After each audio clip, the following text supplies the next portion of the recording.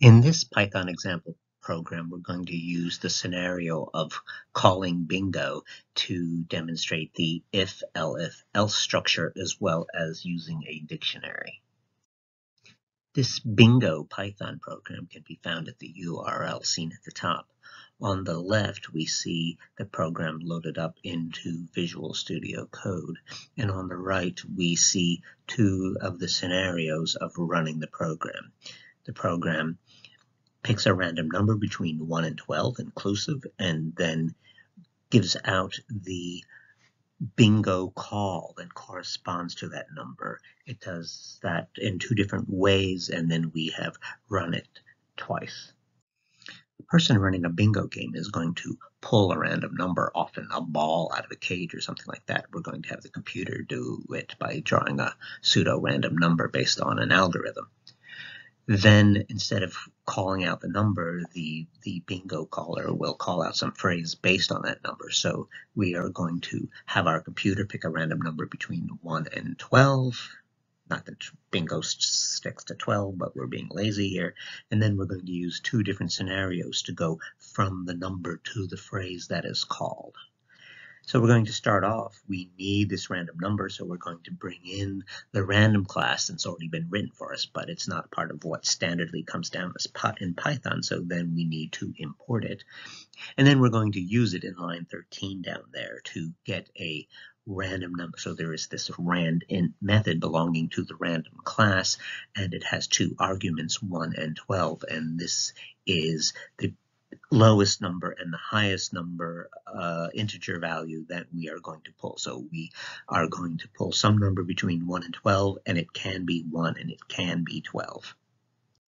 In our first approach to bingo calling, we're going to use the if-elif-else structure. So we have a set of mutually exclusive cases. So we've drawn a random number, and these are mutually exclusive. So it's either 4 or it's not 4, it's 6 or it's not 6, etc.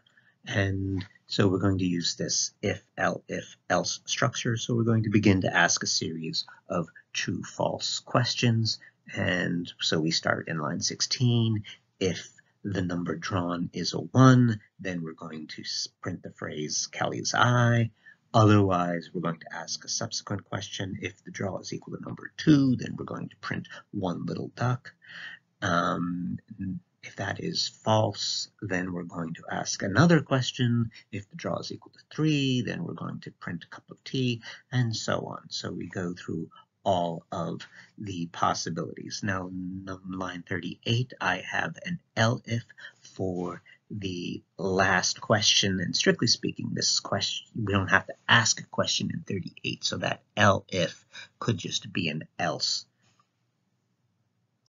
Our second approach to bingo calling is going to be a dictionary approach. So we're going to have a set of what are called key value pairs. Typically, one uses the key to look up the value. So in this case, in our bingo case, the keys will be numbers. The dictionary is not limited to the keys being numbers.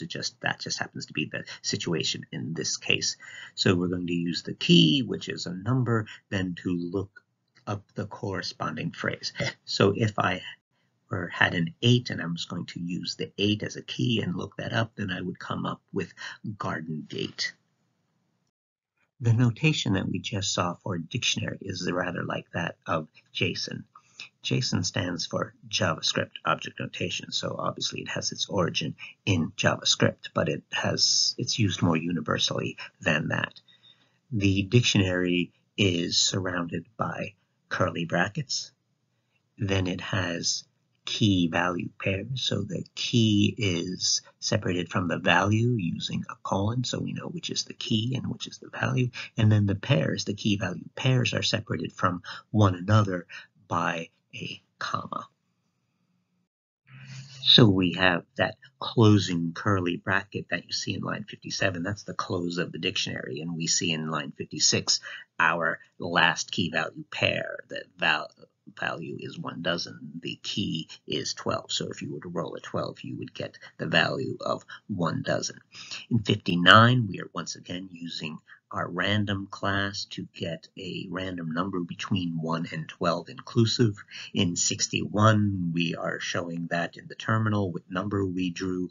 And then in 62, we are getting the corresponding phrase. So we are using our dictionary, which we called lingo. We are using the get method of the dictionary, and then the argument of the get method is the key. So we are using this random number from 59 as the key. So whatever number we happen to draw, then we are going to get the corresponding phrase in our dictionary.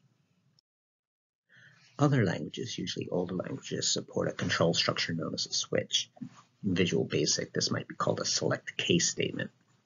And they use this to handle this mutually exclusive cases scenarios that we have been dealing with here. Python does not have a switch statement. It has a clean if-elif-else structure that you can use, and it has a nice dictionary structure to use. And when you can use the dictionary approach, that would be more efficient than the if-elif-else approach.